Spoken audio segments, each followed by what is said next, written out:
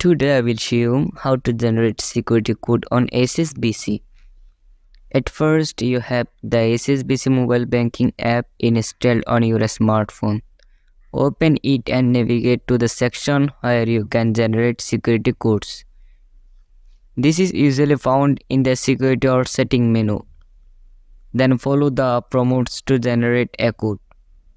Some HSBC customers may have a physical security device provided by the banking.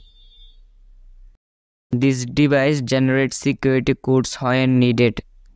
Press the button on the device to generate a code when prompted during the locking process or when performing sensitive transaction. If you are having trouble generating a security code, it's best to contact HSBC customer support for assistance.